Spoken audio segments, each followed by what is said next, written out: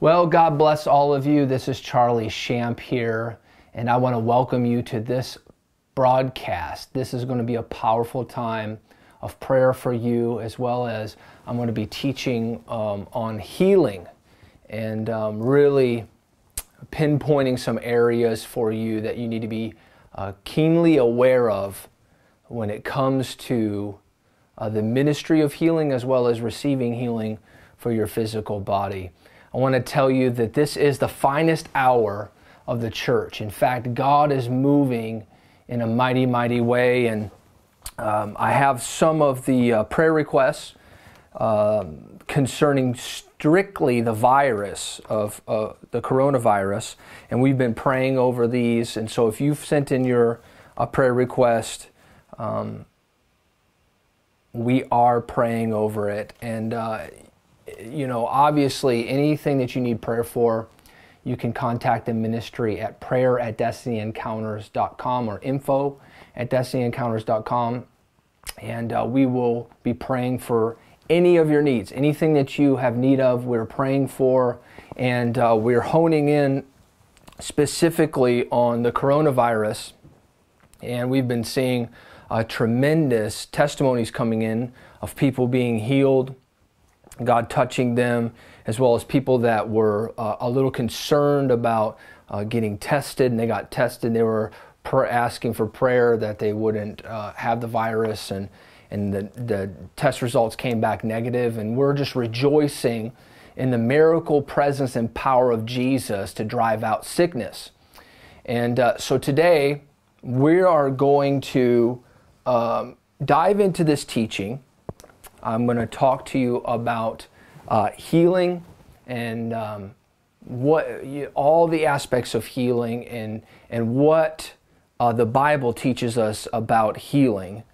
And we'll touch a little bit on my thoughts on the coronavirus, but this is going to be a broadcast just for you. So you're going to want to definitely share this with all of your friends, all those that are your followers here on Facebook or on YouTube, whichever you're watching, and let them know, hey, Charlie's teaching on healing today. And aggressively, I'm going to teach on healing because there's a lot of misconceptions about what God does with healing, even concerning judgment, if this is God's judgment, and I'll get into a little bit of that through the Word of God. But let me know where you're tuned in from, what state, what city, what nation you're watching us from. We have people from all over the world that are tuning into these broadcasts, and we just love you so much, and we're praying for you. In fact, this morning around 2:30, the Lord just woke me up out of a dead sleep, and just been prayed all through from 2:30 well into when the sun came up. And we believe that this is an hour of breakthrough. We believe that this is an hour where God's church is going to shine bright, and He's going to use you. I want to admonish many of you to pray for people, pray for the sick, pray for those that are in fear. God has not given us a spirit of fear, but of power, love, and a sound mind. And we are the army of the Lord. We should not be hibernating, cooped up, afraid of catching some kind of virus. The saints, I grew up, old time Pentecost, and they used to talk about catching the Holy Ghost. Now you got millennial preachers talking about catching viruses. And I'm like, I don't know what your heritage is, but my heritage is full of faith and power and the anointing of the Holy Spirit. We don't catch disease. We're full of the Holy Ghost and power to drive out sickness. In fact, Paul said, I didn't come with enticing words of man's wisdom, but in demonstration and power of the Holy Spirit, so that your faith would not rest in my words, but in the words of God. And so we're not resting on man's human intellect. We're not resting on what man has to say concerning the virus. We're resting on what the Word of God says, and faith in the miraculous to deliver us from every form of sickness and disease. And I would really encourage many of you, and I know some of you are turning, off the news, off all the stuff, and focus in. If you're going to be quarantined in your house, you can't go anywhere, get into the Word of God. Get into the Scripture. Get into prayer. Get into the spirit realm. And I want to let all of our partners know that I'm going to be going live on our partner page after this. And I'm going to be teaching on the mountain of the Lord, some things that the Lord had recently shown me, some real in-depth teaching for you. So immediately after this, jump on to the partner page and get on Facebook and tune into that broadcast, because we're going to touch on a totally different subject matter. And it's going to be very, very powerful for you. And speaking of healing, speaking of God releasing a miracle army in this hour, many of you know that we are going to be doing an open-air crusade in the month of September in Chicago, Illinois. And we've secured the park that we're going to be doing it at. We're working on all the how we're going to be facilitating that. But for those that are really, you're a radical believer. You love Jesus with all your heart. You believe in miracles. You believe in healing. You believe in laying hands on the sick, casting out devils, and raising the dead. I want to invite you in the month of September to come to the city of Chicago and help us, boots on the ground, in the streets, in evangelism, winning the lost, praying for the sick. And we're going to have a week-long event right there in Little Village. And we're renting out the park. We're going to be doing an open-air crusade the same way that we would do it whether we were in the continent of Africa or the nation of India or Pakistan, South America. The same format that we use in our international crusades. We are now bridging them into the United States, because the Lord spoke specifically to Brenda and I that this is a decade for harvest in America.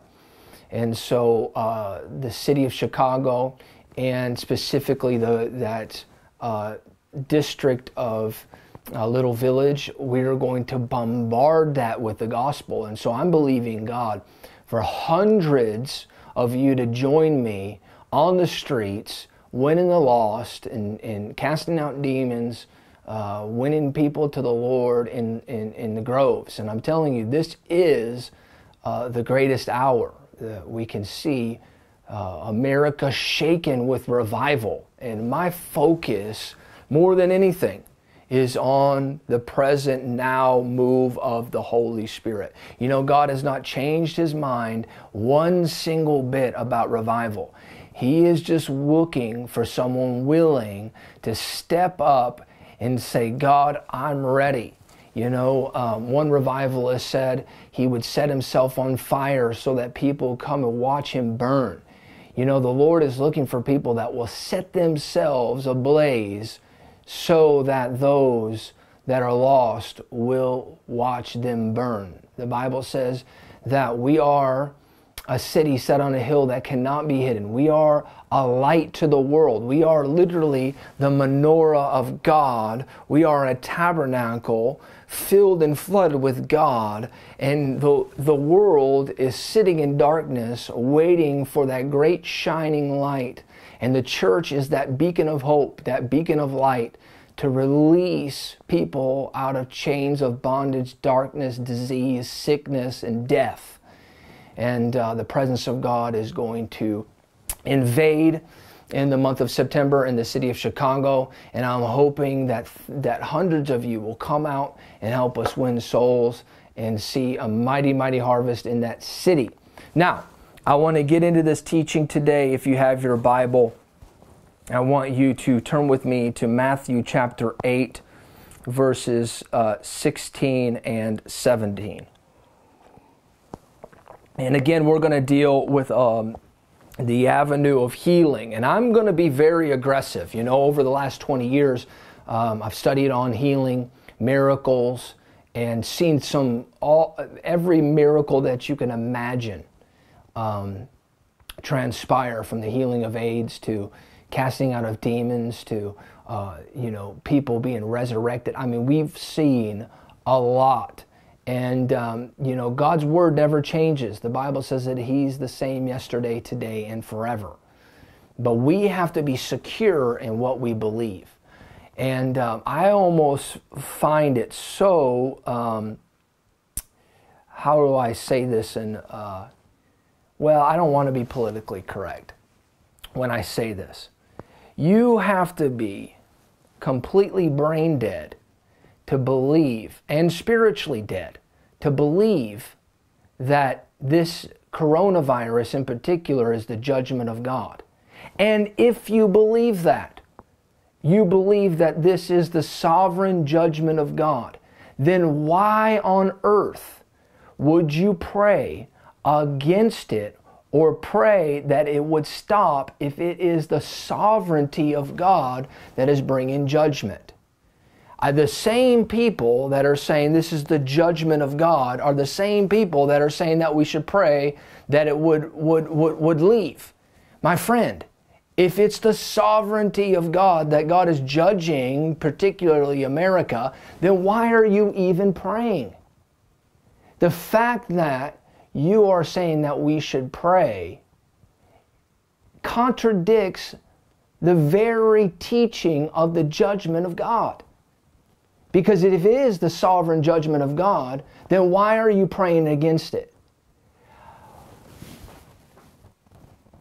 I'm going to be very bold in saying this, that I have yet to see a single person that believes that sickness and disease, that it's the judgment of God, actually move in any power at all. And in fact, I would suggest to you that you go and try to find one single clip of any miracle that someone that preaches the judgment of God has done through the anointing. Because you can't preach out of the both sides of your mouth, and you can't mix light with darkness. And today we're going to get into this teaching.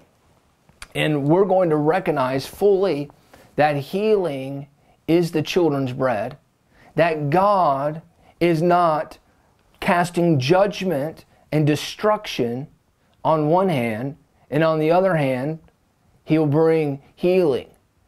No, my friend, it's evident through the Scripture, the Word of God, and we're going to get into it, that healing is from the Lord, and that sickness is from the devil.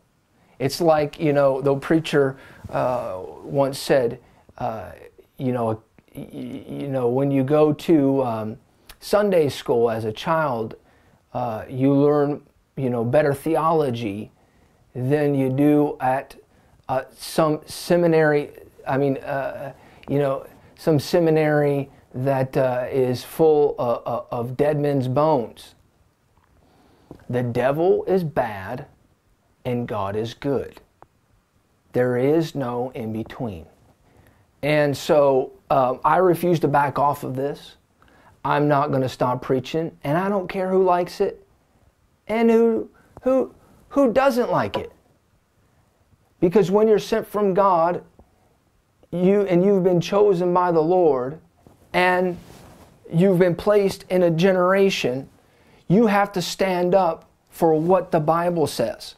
And I'm not going to go along with anybody's opinion. I don't care how popular or unpopular they are. The Bible is the same. The Word of God is the same. Jesus is the same yesterday, today, and forever. The Bible says that the devil came to steal, kill, and destroy, but Jesus Christ came to give life, and life more abundantly. And so we need to understand that sickness and disease is not from the Lord, and that God is not striking the earth with judgment, but that God has raised up His church in this hour to drive out the demonic forces. The Bible says again that for this reason Jesus Christ was manifest, that he might destroy the works of the devil. My friend, sickness and disease is of the devil. Now, you should be in Matthew chapter 8, verse 16 and 17. The Bible says, when the evening was come, they brought unto him many that were possessed with devils, and he cast out the spirits with his word, and healed all, you should circle that word, all that were sick. Well, Brother Charlie, do you believe that all can be healed? Well, does the Bible say that all can be healed? Did Jesus heal all? Well, yes, Brother Charlie, but that was Jesus. Well, then what was Acts 10:38 says that God anointed Jesus Christ of Nazareth, who went about doing good and healing all that were oppressed of the devil, for God was with him. The same anointing that Jesus operated in is the same anointing that he's given to his church. And so the results are not dependent upon a hit and miss. The results are dependent upon the Word of God and what we believe. I taught this on the last time we were together, that if we're hoping and believing that somebody will have faith for healing, we're going to have a hit and a miss. But if we recognize that we've been commissioned by God, then we know that we have jurisdiction and delegated authority to deal with sickness and disease. That's the difference between someone that's wondering and somebody that's actually anointed. If you're still wondering if you're called to heal, or if God does heal, you should probably sit down and find another occupation, because ministry is not for you. If you think that God is still trying to, judge people through sickness and disease, His word, and He healed all that were sick, that it might be fulfilled that which was spoken by Isaiah the prophet, saying, Himself took our infirmities and bore our sicknesses. Now, in this particular scripture passage, we recognize that both healing and deliverance typically flow together. That wherever we see the move of healing, we also, in turn, will see deliverance. And a lot of times, the root of sickness and disease is demonic. And it's not always that way. But in many cases, there are those times where there's a root of demonic manifestation that is causing the sickness to transpire in the person's physical body. And so you'll see, even with a woman who had a spirit of infirmity, who the Bible says the devil bowed her over. It doesn't say that she had a back pain. It says that she had a spirit of infirmity. And so there was a demonic presence behind the sickness that was causing her to be bent over and in torment. Now, one of the privileges of being a citizen of the kingdom of God is divine healing. And in fact, it is your privilege as a believer to walk in everyday healing. You should not be full of sickness and disease. You should not be tormented by demonic powers. You should walk in health, wholeness, and healing all the days of your life. The Bible says that the kingdom of God is righteousness, peace, and joy in the Holy Ghost. You should be living righteously, flowing out of your new creation. You should be in peace at all times, no matter what is going on around you. And you should have joy in the midst of circumstance. The Bible doesn't say that you're not going to suffer persecution or that you're not going to be tempted of the devil. But the Lord says, and the Word of God says, that He will make a way out of every temptation, every persecution. God will make a way out. And as you go through, the presence of God is with you. Power of God, and you shouldn't lose your joy in the midst of anything. But God has given to His church that righteousness, peace, and joy in the Holy Ghost. Listen, if you're just tuning into this, you should share the broadcast right now. And I think I'm going to come on and do just a broadcast where I pray for people instead of just doing a post where I'll be awake. Maybe I'll just come on and just start praying for people and pray for all of your needs. Obviously this is a teaching right now, and I'm teaching on healing. Now, let's deal with the origin of sickness and affliction. Because when God created us, everything that He made, including man, the Bible says in Genesis 1:31, was very good. You weren't formed, man was not formed with sickness and disease. Man was not formed with the thought in mind that he would be afflicted. In fact, the Bible says that man was made in the nature of God. And in God's nature, there is no sickness. So the origin of man was formed in health, healing, and wholeness. The origin of darkness is sin, sickness, and affliction. Man does not have sickness and disease until after the fall, because he had the nature of God. The first man, therefore, had the genes of God, which meant he had no genetic disease. You know, I got a book that's going to be coming out in the month of July that's going to be dealing right along these lines of your new creation DNA. You're going to want to get a hold of that. But man was formed with the nature of God and had no genetic disease, because God's nature, there is no sickness.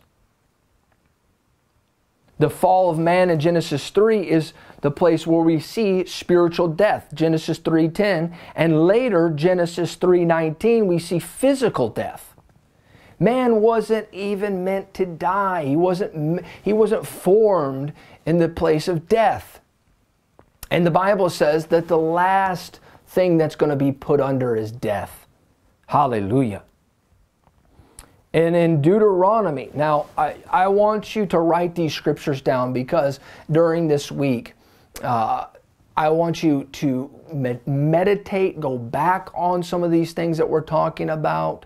And I would suggest to you, now I can't tell you what to do, but if you're following the ministry, I would just suggest to you that you don't mix teachings that are demonically inspired by people that are telling you that this is the judgment of God, that God brings sickness and affliction to teach people things, with what we're teaching here today. Because a double-minded man is unstable in all his ways. And so you have to study out the scripture for yourself. And when you come to the conclusion that God is a good God and the devil is a bad devil, then you're going to automatically stop following things that have no anointing on them whatsoever. Now, the Bible regards sickness as a curse. Deuteronomy 28:21 through 61, we see it laid out very specifically that sickness is regarded as a curse. And in Job 2:7 and 8, we see that the affliction came directly from Satan. Directly from Satan. And several Bible passages tell us that there was a connection between sickness and the satanic word. One of those passages is in Matthew 9:33, where you could plainly see that there was demonic influence with this sickness that was upon the person. Now, another interesting thing is in Luke chapter 3, verse 35, when Jesus encounters a demon, he rebukes the demon, and then in Luke 4:39, when dealing with Peter's mother who had a fever, he rebuked the fever. And that's one of the things that we've been doing with the coronavirus, as we've been having people emailing us about the symptoms. And one of the symptoms is the fever, a fever. And so we know that through the scripture in Luke 4:39 and Luke 3:35, that if Jesus in one passage rebukes a demon, and then several passages later rebukes a fever, that he understood that underneath, hidden, underlaying that fever was a demonic power. And that's why I know without a shadow of a doubt that this coronavirus is a demonic power that is coming against many people on the earth. And God has called His church, He's called you and I to stand up and rebuke that thing in the name of Jesus. Now, you can't rebuke something that is lifeless. You don't rebuke something that is not alive. Jesus wasn't speaking to a lifeless thing in Peter's mother. My friend, he was speaking to a demonic power that was resting behind that woman's sickness. And he spoke and he rebuked the fever, and immediately the Bible says that she was made whole. When we rebuke a condition, you are speaking to the power behind the condition. You know, I've had it where people was driving out a demon out of a woman once in the United States, and the family got super upset. They said, "You can't talk to my mother that way." You know, I was rebuking this demon out of this woman. She was manifesting, throwing up all over the carpet, and full-blown deliverance. And they said, "You can't talk to my mother that way." I said, "I'm not talking to your mother that way." I said, "That's a demon that I'm speaking to. And that devil wants to kill your mother. Now you need to sit down and be quiet and let me drive this demon out of your mom, or this demon is going to kill her." See, we need to stop patty caking and being seeker sensitive and just, "Oh, you know, you don't have to be that extreme. You don't have to be, you know, that's the way they used to do it back then, you know. We're not in the days of A.A. Allen and Jack Coe and the healing revivalists. We're in the 21st century, and God's given us a new strategy to speak softly." My friend, let me tell you something. You can tell me how to get results when you actually get some. Because when it comes to studying out the ministry of healing, I'm going to take my P's and Q's from generals who walk in delivering power like Lester Sumrall, Smith Wigglesworth, John G. Lake, Dowie. I'm going to take my P's and Q's from people that move in miracle power, and not from some person that has no results whatsoever, that stand behind some desk and is afraid to shake somebody's hand because they're going to get sick. Guys, we got to get bold about what we believe. And you know, they'll say, well, you're crazy. You're out of your mind. Well, good, because the foolishness, the things that are foolish to the world, that's the wisdom of God. The wisdom of God is revealed through those that walk boldly in the Word of God and don't compromise. Hallelujah. You have to speak to the demonic influence. It's just the same way when I speak to people, I don't even speak to their physical body, their natural man, their brain. I'm speaking spirit to spirit, because the real person is their spirit. That's why you can discern things that are behind people. You know, there's a very low discernment in the body of Christ. Thank God that people are waking up to the realm of discernment. Because you don't speak to people in their natural brain, their mind, their human intellect. When you're communicating with someone, you're communicating spirit to spirit. That's how you can instantly know where someone is living at. You can instantly know whether they're living in light or darkness. Because we speak to their spirit. Oh, I'm fired up today. I'm thinking about doing a 13-day healing school every single day.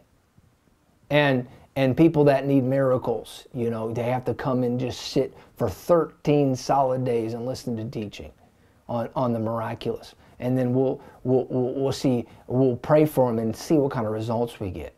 Because a lot of the things, the reason people can't receive their miracles is because some of the teaching that they've received. Well, Brother Charlie, you know, this cancer, brother so-and-so told me that it's teaching me something. Well, did Brother so-and-so pray for you? Well, you know, he told me that in God's timing, you know. Well, you know, do you want to live or die? Well, I want to live, Brother Charlie, but you know, this is, you know, brother so-and-so, Apostle Doodad told me that this is, you know, God's teaching me something through this cancer that I have. Well, then if God's teaching you something, why am I praying for you? Well, Brother Charlie, I wanted to get your opinion. Well, my opinion is that thing has got to leave your body.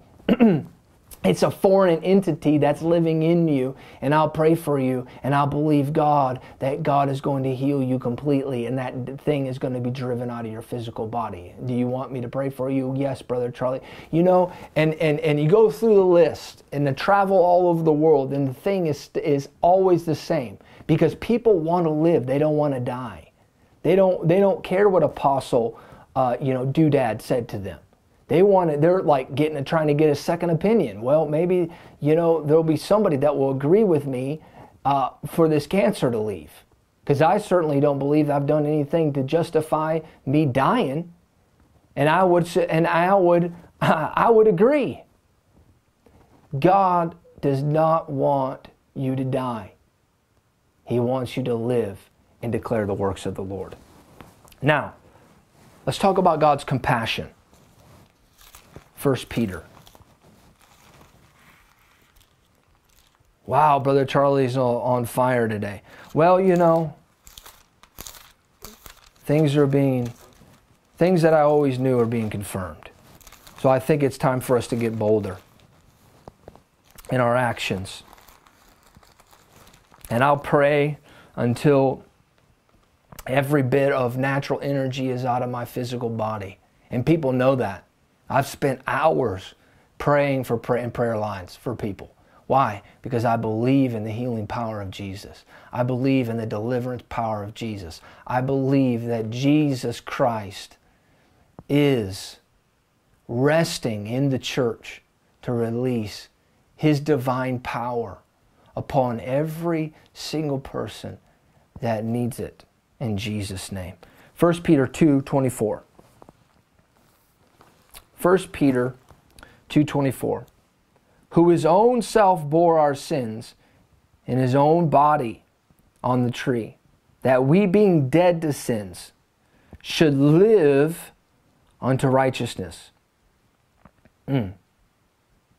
by whose stripes ye were healed. Ye were healed. Ye were healed. Past tense. Now, let's look at Exodus also. Exodus 15. If you're getting something out of this, you should share the broadcast. Exodus 15. And remember, partners, I'm going live right after this on our partner page, and I'm going to be talking about living out of the mountain of the Lord's house. Whew, it's going to be good. So jump on there after I'm done teaching on this.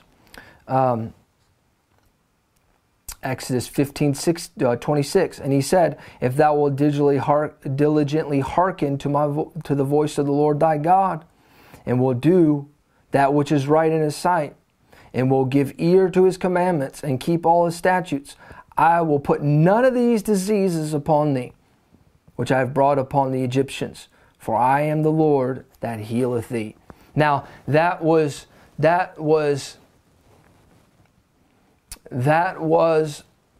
the old covenant. Just imagine. Go back to 1 Peter again. That was the old covenant. And if God was willing to do that under an old covenant,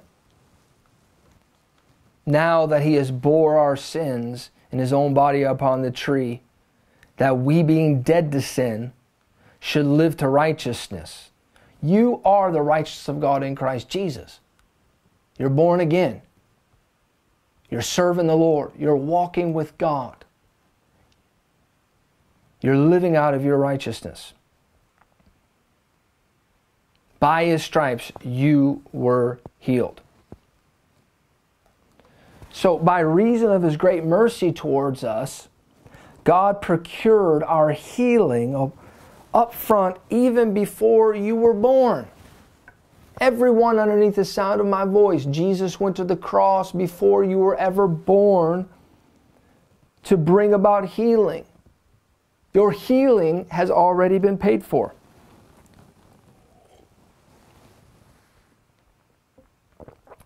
A sickness in the body can never glorify God because God paid for healing and restoration. And it's his desire that our bodies remain healthy and full of healing. Jesus told the leper that he was willing to heal. Mark 1, verse 41. So he is more than willing to heal and deliver us today. Listen, what would you do? You know, I saw somebody put up a Facebook post, and I laughed so hard when I saw it. It was about, I wonder what Jesus would do about praying for those that had leprosy. If he wouldn't lay his hands on them because he was afraid of getting leprosy. You know, I've been into hospitals where the whole hospital was filled with nothing but leprosy. It didn't even cross my mind that if I lay my hand on that person that has leprosy, that I'm going to get leprosy. You want to know why? Because I've renewed my mind to the point to where I recognize what the Word of God says, that my hands are not full of sickness and disease, so that when I lay hands on somebody, they catch it. No, my hands are full of healing. Because Jesus lives on the inside of me. He lives on the inside of you. He lives on the inside of every born-again believer. And it is always God's will to heal and deliver. No matter what the case is. Leprosy being one of the worst cases, Jesus said, I'm willing that you would be healed. Mark 1:41. Luke 4:18. The Spirit of the Lord is upon me, because he hath anointed me. Turn there. Turn there with Luke 4:18.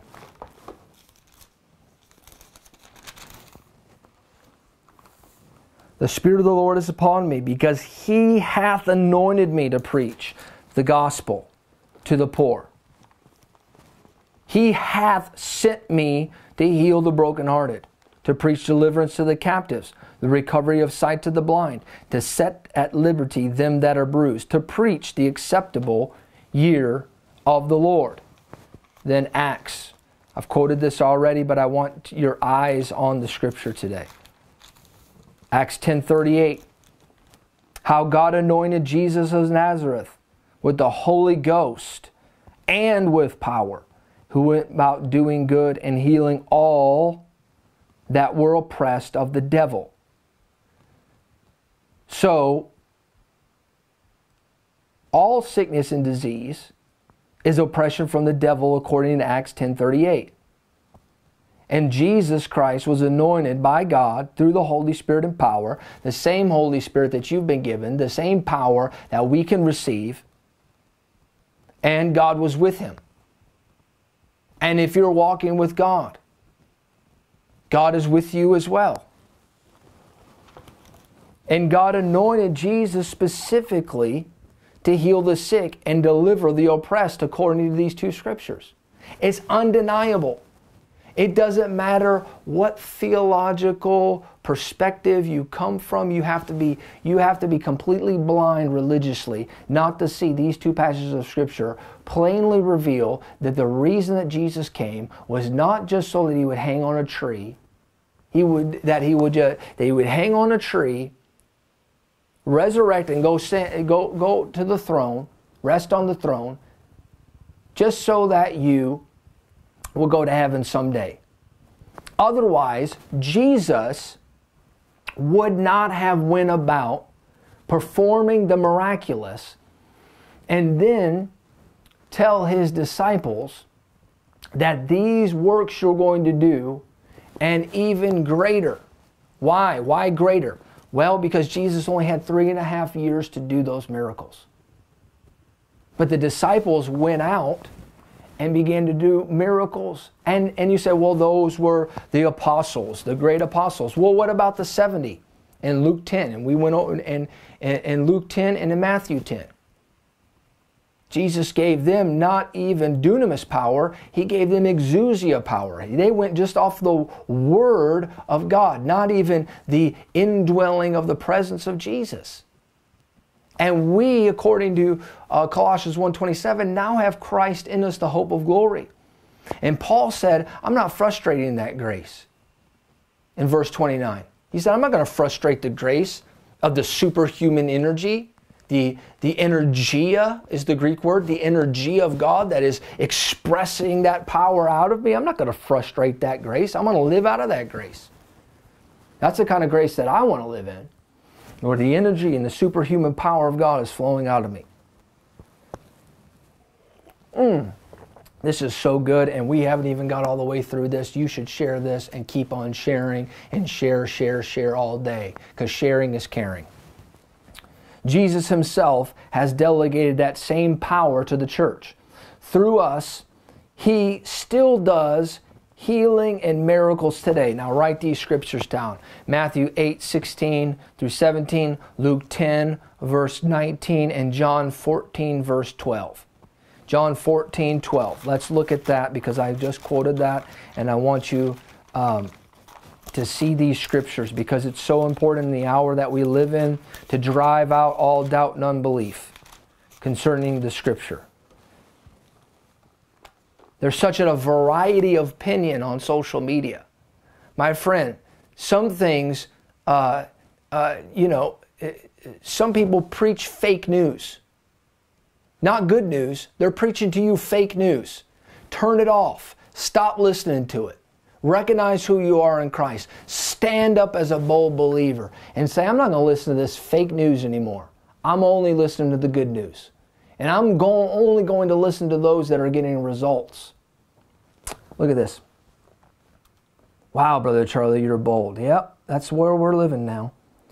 John 14:12. Verily, verily, I say unto you, he that believes in me, the works that I do, shall he do also. And greater works than these shall he do, because I go to my Father.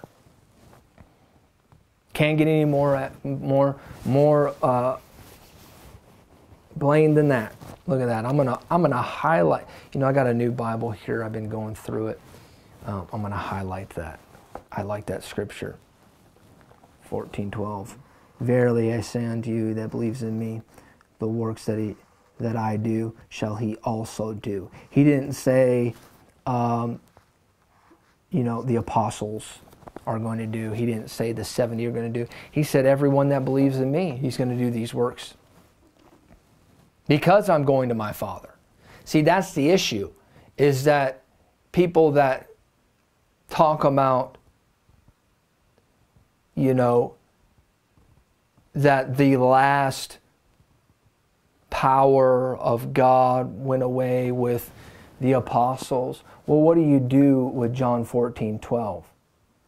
And Jesus went away and he took his power with him. And now we have the Bible. My friend, how are you going to challenge darkness? People talk about Father, Son, and Holy Bible. And they go, well, we got the Word of God now. Well, you don't even believe the Word. Because if you believed it, you would believe this scripture that says that when Jesus went to his Father, that you're going to work and operate in greater works. Now, let's talk about methods of divine healing. Methods of divine healing. And write these scriptures down. 2 Kings 5:10. That's where Naaman went and washed in the river. John 9:6. This is where Jesus spit on the ground, formed clay, and threw it on the blind man, on his eyes.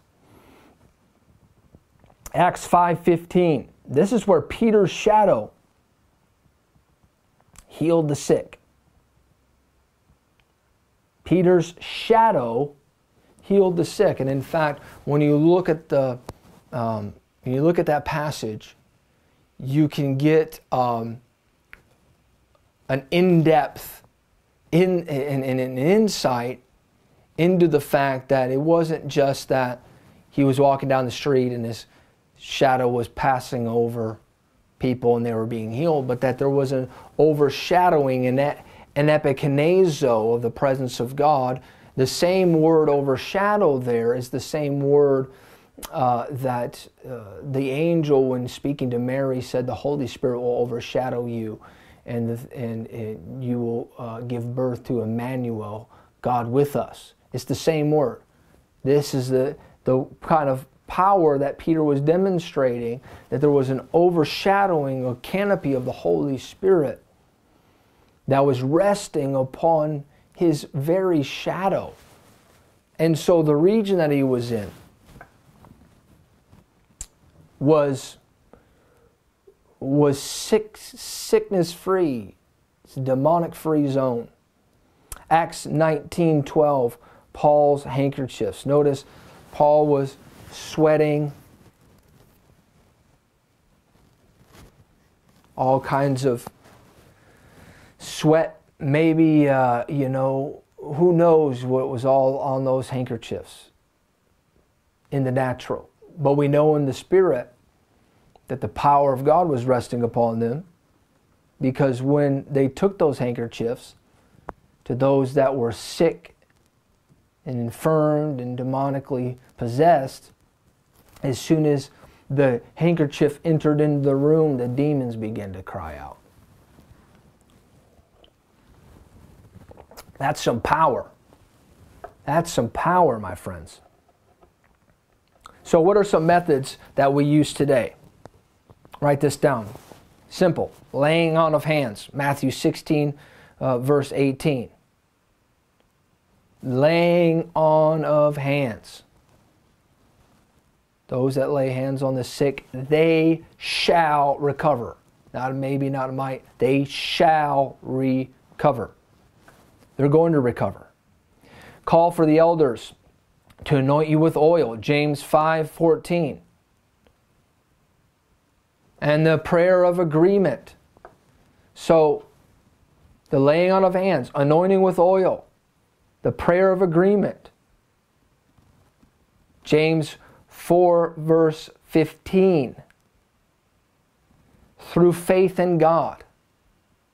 And in the name of Jesus. Now, when I speak about in the name of Jesus, as I said in my previous teaching, we're not talking about just standing in a position of outside of Christ, saying, in the name of Jesus. You're going to have to listen. No, it's stepping actually into the name of God. It's actually stepping into the name of Jesus that gets results. So, let's deal with the sovereignty issue. The sovereignty of God. Well, the sovereignty of God, brother. The sovereignty. Okay, let's deal with the sovereignty of God. We do remember that God is sovereign. So therefore, his woo,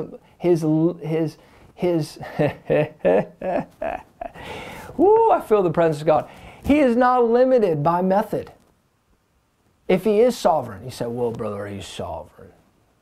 Okay, he is sovereign. I agree with you. And therefore, his methods are not limited to the things that I just spoke of. In fact, sometimes Jesus just spoke the word and they were healed. He anointed them, but he did some weird things. He spat on the ground and took clay and put it on the man's eyes that were blind, and he received his sight. Again, interesting ways. God is sovereign, correct? His methods vary. So we know through the Word of God that there are certain things that happen and results that we get when we lay hands, when we anoint with oil, when we have the prayer of agreement, when we pray in faith, when we step into the name of Jesus. We know all those things, but because God is sovereign, sometimes the spoken word, and I've had it many times, where even people that are watching the broadcast like you're watching today, they'll ask for prayer, or they'll send in their prayer request, and we're praying here in Moravian Falls at the Eagle's Nest, and we'll release that prayer. They may not even hear that prayer, but the Word of God goes forth and He heals. So God is sovereign, so His limits are not, He's not limited by a method. That's why we see Peter's shadow healing the sick. That's why we see Paul's handkerchiefs from his body healing the sick. That's why Elisha told Naaman, he said, go dip in the river. My friend, I've been to meetings before. I was in a meeting in South Africa in a church. And we were doing a miracle pool at Spirit Word. And the angel came, stirred the waters. People walked through the water. We were praying for them through the water as the water was being stirred, just like in John chapter 5.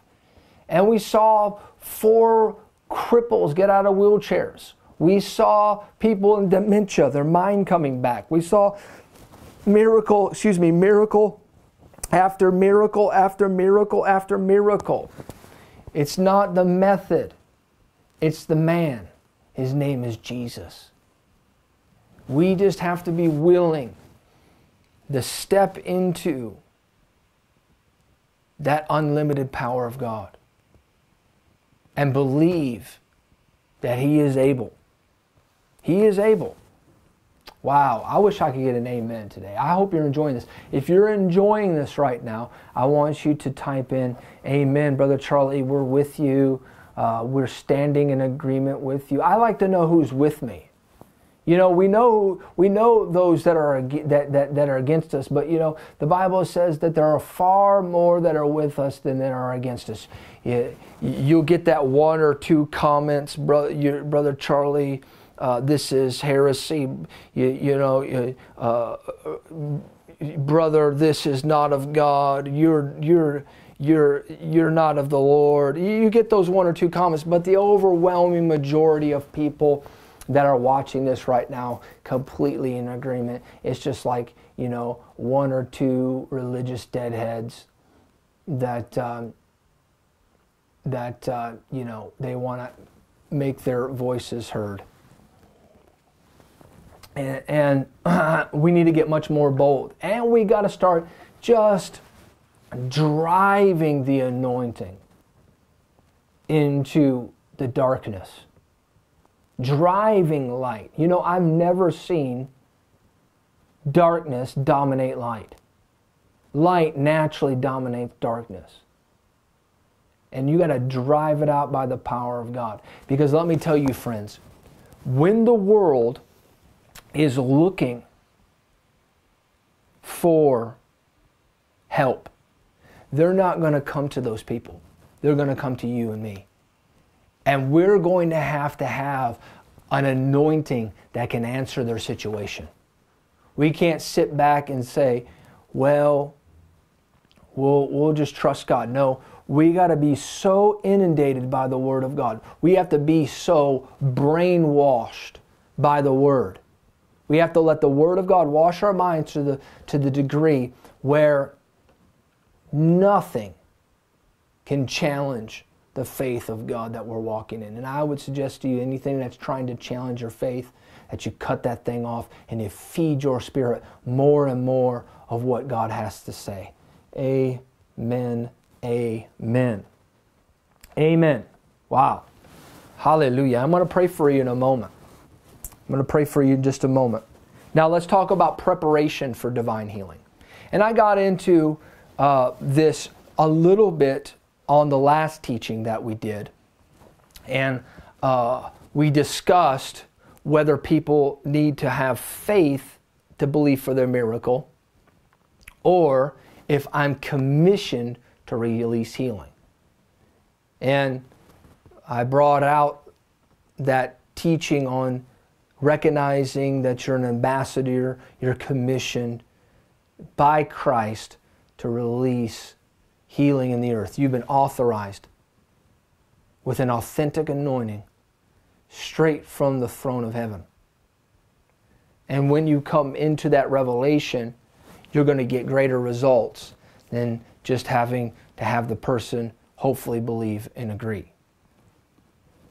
God wants to upgrade you. But if you are believing for healing and you're in preparation, you're saying, God, I need healing. Here's some things. Number one, search your heart. What do you believe concerning healing? If you need healing, what do you believe concerning it?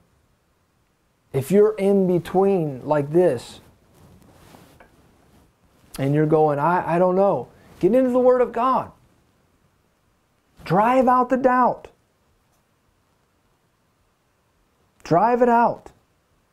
Search your heart. Say, God, this is what I believe, but I need to go back and search the Scripture. Especially if you're dealing with life and death.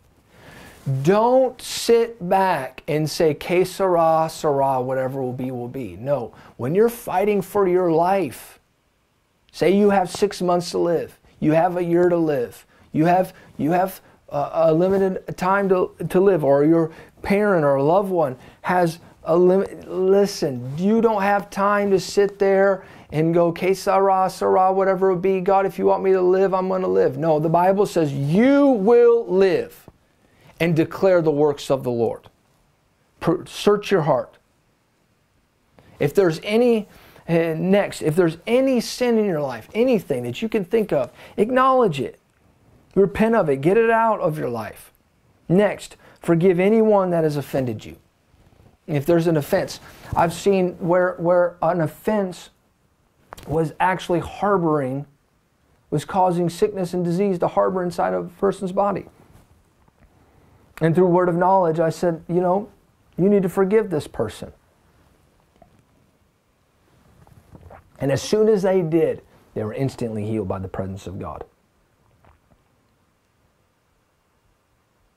Next, break any form of alliance that you have with the demonic realm. This goes back again to searching your heart and looking to see, well, what do I believe concerning healing? Is that a false teaching? Is that a doctrine of demons that I'm believing? Is that teaching that God is using sickness and disease? That's not God. That's a doctrine of demons that Paul spoke about. I got to break my alliance with that. If there is any ties that you have to your past, maybe you operated in the occult, maybe you're still moving in some kind of form of witchcraft, you're You're dabbling in forms of sorcery. You know, I was in Massachusetts. I was in Massachusetts when they shut down the meetings, and you know, they said only a limited amount of people were allowed in the meetings. We did meetings anyways. Thank God for men of God that don't shut down the meetings. I was with my buddy up in Massachusetts, and he was like, "No, we're going for it. We're not shutting the meetings down." Thank God. Thank God. Man, thank God for men of God that said, "No, we're not going to shut the meeting down. We're not going against the law of the Lord. We're holding these meetings. People need miracles." And there was a woman that was dealing with, dabbling in sorcery. I got it through a word of knowledge. I said, "You're dabbling in sorcery and witchcraft, and you're dealing with voices in your head. You need to get up here and get set free." And after several minutes, the woman came up. Power of God hit her. She got set free, and that thing was driven out. But you got to break all ties with the occult. And if you're practicing any form of occultism, you know, any form of witchcraft, you got to drive that thing out. What fellowship does light have with darkness? Absolutely none. Absolutely none. Thank you, Jesus. Ask God to cleanse your body, soul, and your spirit with the blood of Jesus. This brings us into the place of taking communion. What do you believe about communion? I'll touch on that briefly.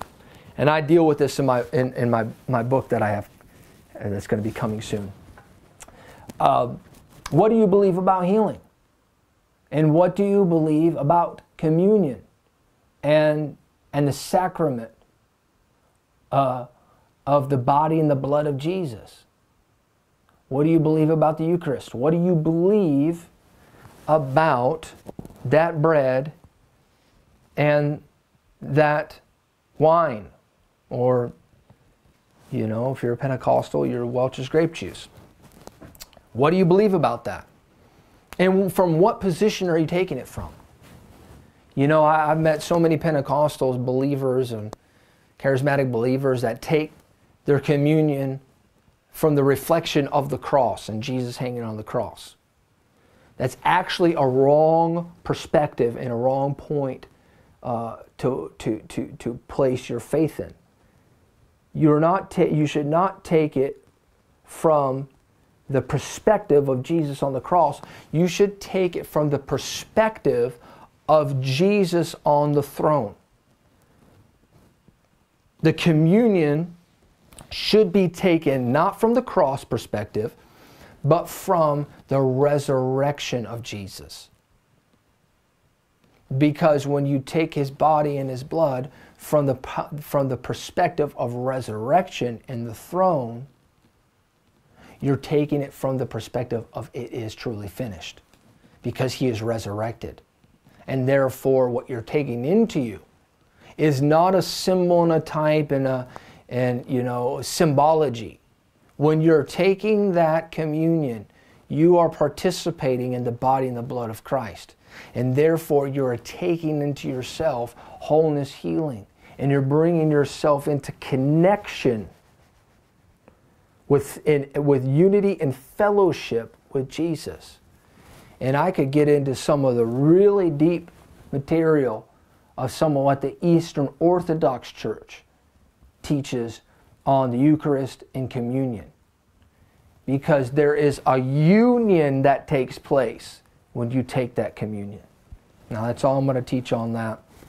If you want more on that, you can come to one of our mystical prayer schools. And I may teach on that in the fall, or I teach on a little bit on my upcoming book that I got coming out. Invite the Holy Spirit to come into your life. Some believers, I've seen it where non-believers and believers alike that haven't been filled with the Holy Spirit, that when they get filled with the Holy Spirit, that pain leaves them. that sickness leaves them. Whatever they were ailed with, that leaves them. And as they're filled with the Holy Spirit, with the evidence of speaking in other tongues, the power of God touches them, and that sickness is driven out. So, God wants to deliver us. He wants to heal us. There's nowhere in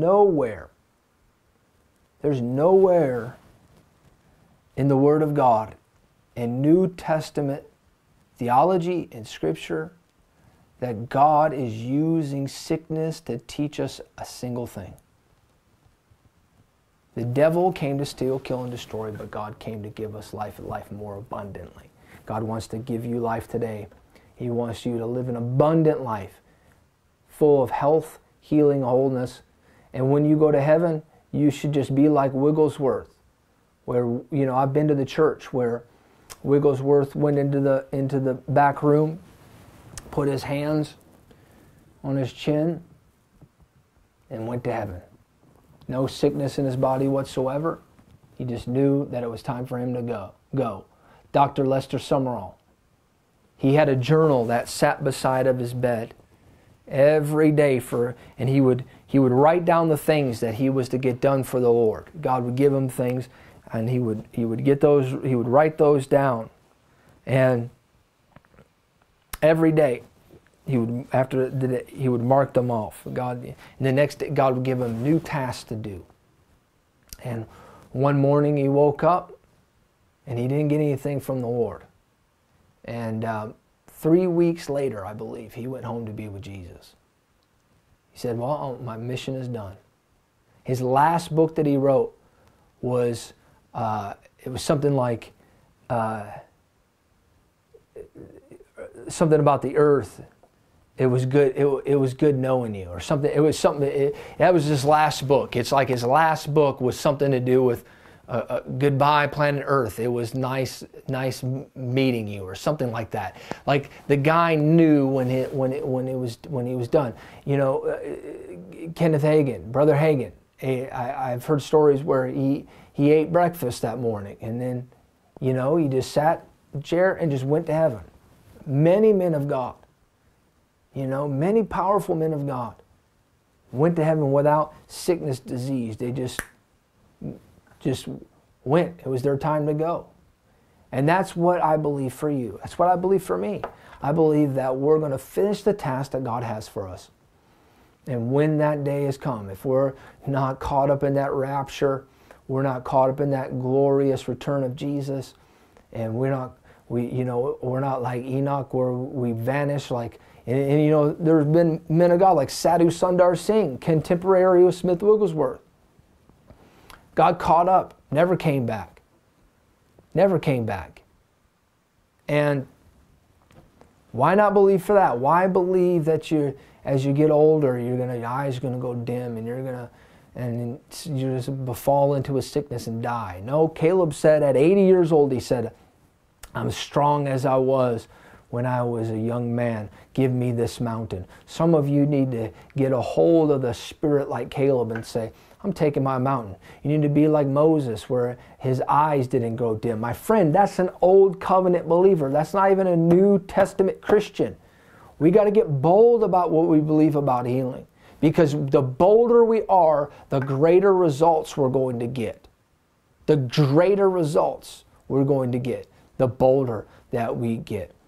And God is looking for our hands to lay hands on the sick, to raise the dead, to cast out devils, to reveal the kingdom of God on the earth. This is what we've been called to. And if this is the hour where many are saying this is a reset for the church, Jesus, let it be a reset. Let it be a complete restoration of the mind of what we believe about healing, about miracles, about the glory of God. Let it be a complete reset. Because this is the time, in this decade, in these coming years, the challenges that we're going to face are going to have to be answered by authentic power. You can't fake it until you make it anymore.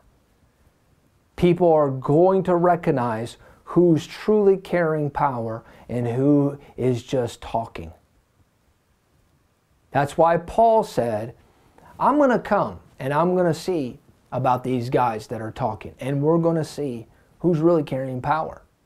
That's the hour that we are now living in again, where people are going to really recognize who's walking in authentic power and who's just talking. And I'm excited. I don't know about you, but I'm excited, and I believe that God is raising up an army right now, you and I, to take the nations for God, to take America for God, to take your nation for God. Boldness is the key.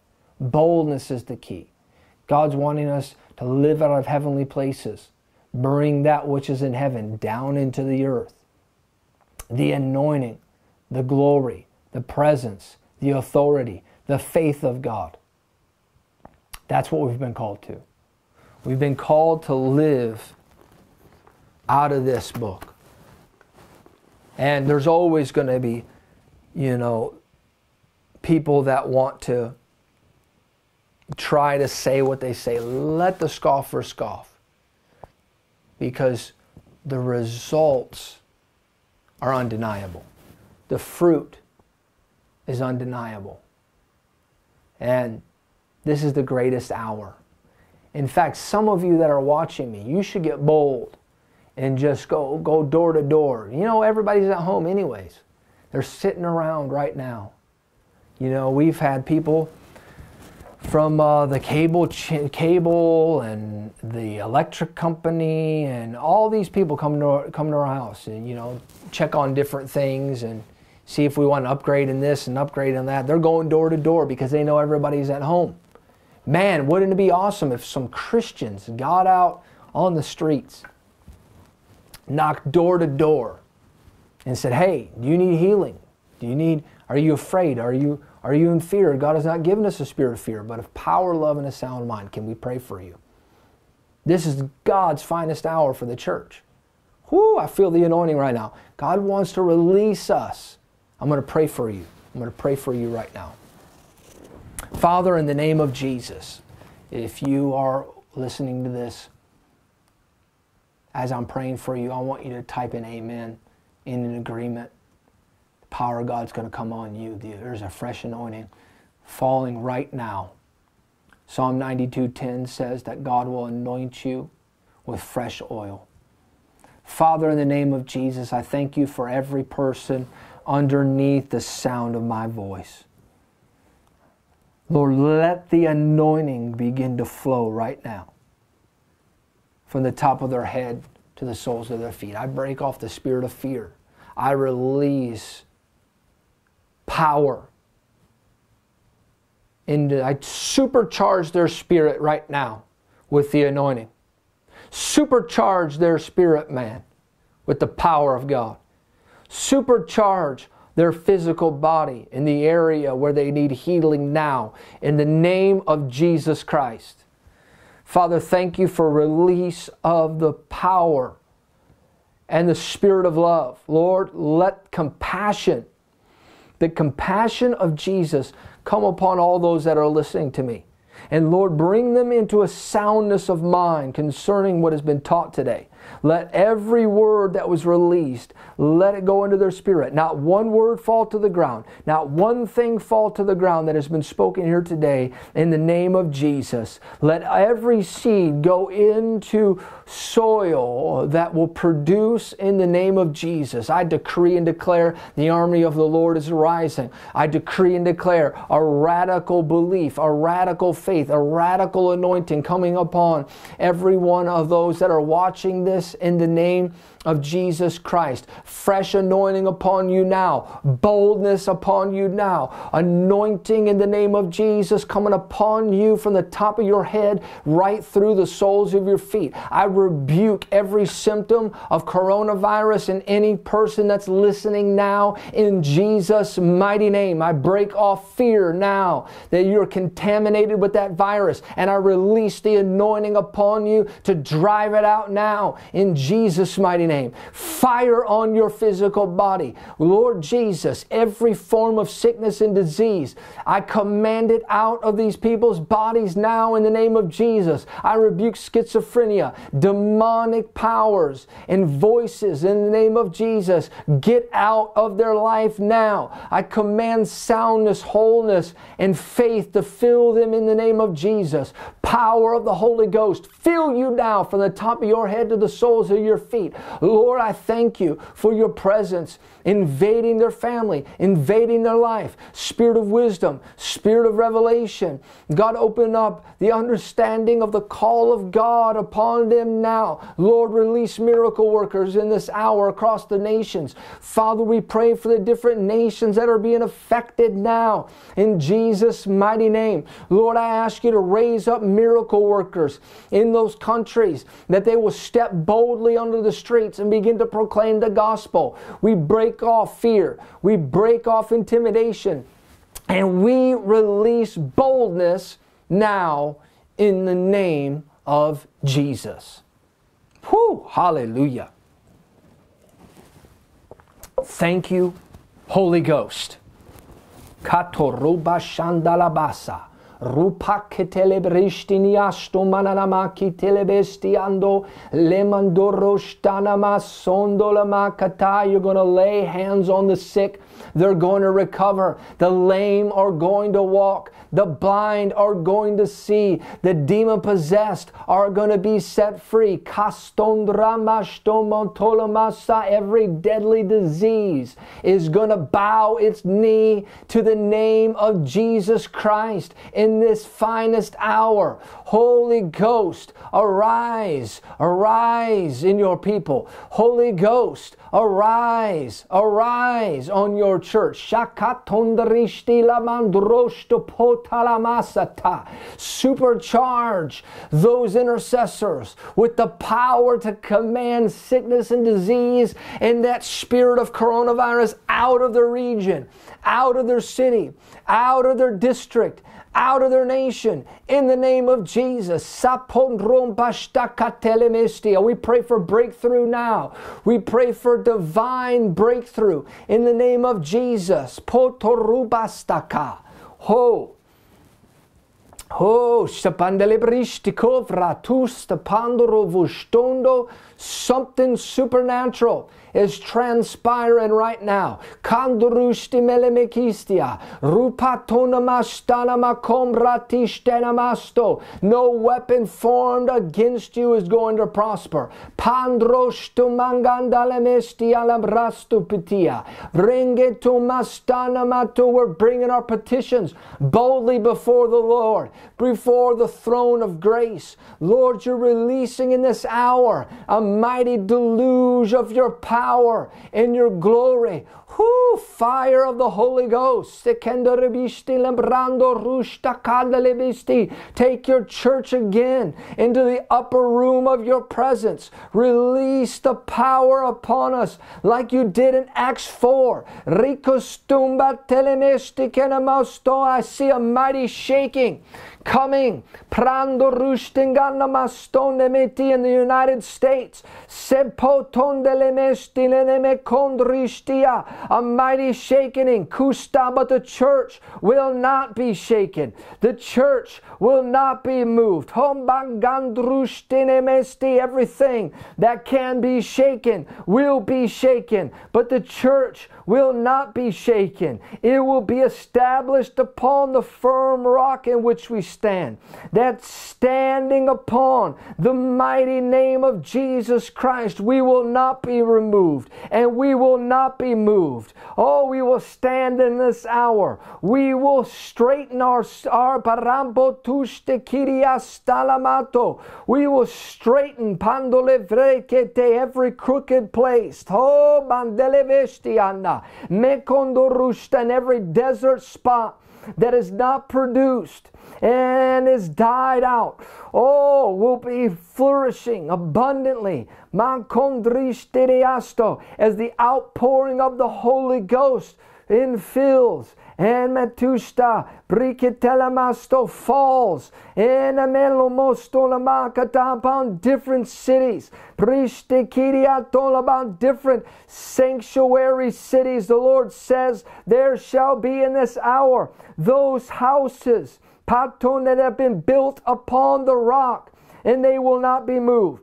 They will be houses, sanctuary houses, cities that are set on the hill where many will come into and they will find healing in this hour. Mengorupa stene with uplifted hands. They will worship God unabashful, unafraid. And the fire of God will fill them to go out into the whole earth and preach the gospel and perform the miraculous. Patondele kala zondorushtina namasto brafondo rufatikistene pandurukatista palo voste dematia lamasta. And this in which they have called the pandemic, pati, will be trampled underneath the church's foot in this hour. As the intercessors arise, haketiste, and they come boldly before the throne of grace, says the Lord,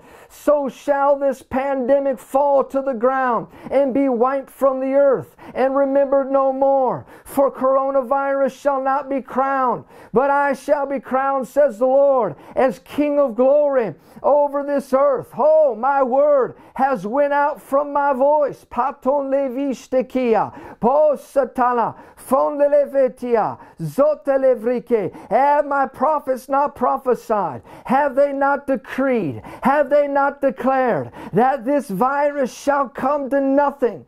Have they not said that it shall fall to the ground? For it shall come, is it even as came, it shall go. Paton bikele popan, the power of my spirit will be magnified through my church. My presence, patomeki, will fill houses, will fill those that walk uprightly and righteously before me.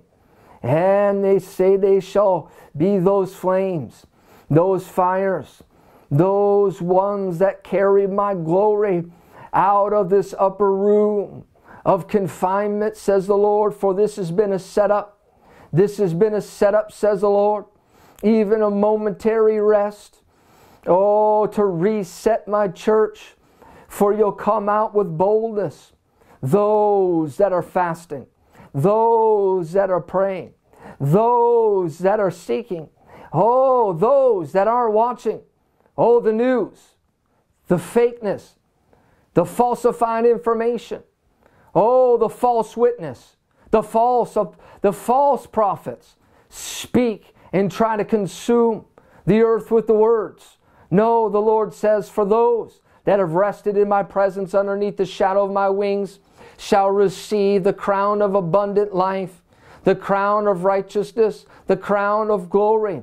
And matoni, the crown of glory is that which is set upon the heads of those believers that rested in Acts chapter 2. For there is another upper room that is taking place right now in the realm of the Spirit with my ecclesia.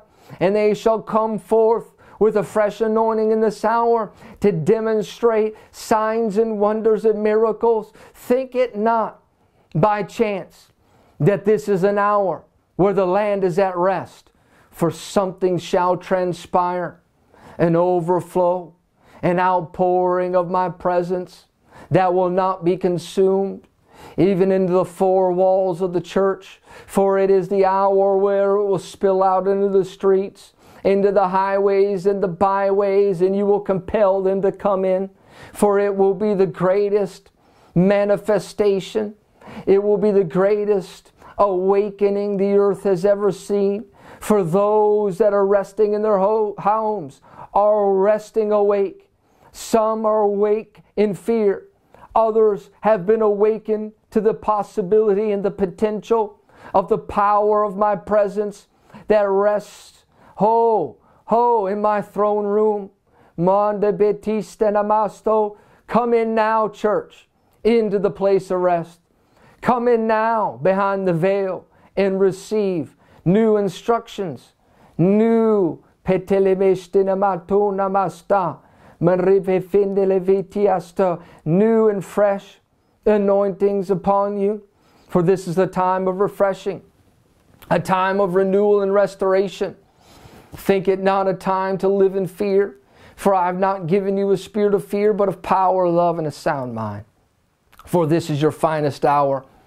You will be released after, and you will see my blessing, my glory, my outpouring fall upon those who did not bow their knee to Baal, did not bow their knee to the things of religion and tradition, but stood up boldly for the things of God. My presence and power rest upon them to perform the miraculous and see great outpourings. For they will not just be one, but there will be multiplied many across the earth. Fires, upper rooms, power being released upon my church, my bride. It's your finest hour. Receive it now.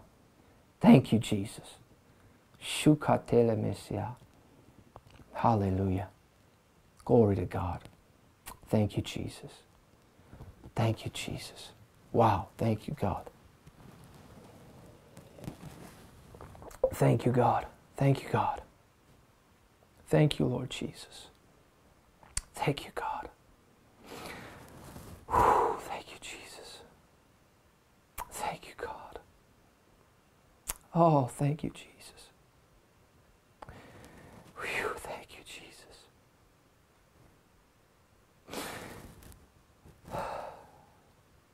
Thank you, God. Thank you, Lord. Hallelujah. Listen, we love you so much. I'm praying for you. We're praying for you. We know what God is saying.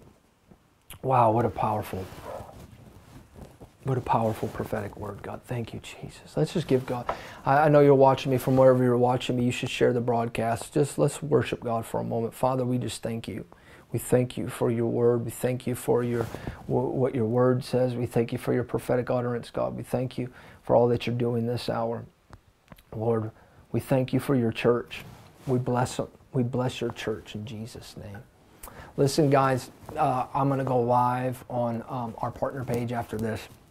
You're going to have to give me just a little while before I go live. Listen, I want to invite you to come again with us to Chicago in the month of September. We're hitting the streets. People have been messaging, asking, are you still doing Chicago? I haven't changed a thing on my schedule. Not a thing. Not a thing. We only had to push back our April conference, and that's because our guests couldn't get visas to come into the country.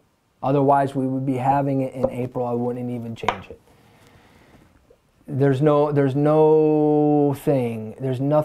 that's going to stop us from moving forward in the things of God. Nothing.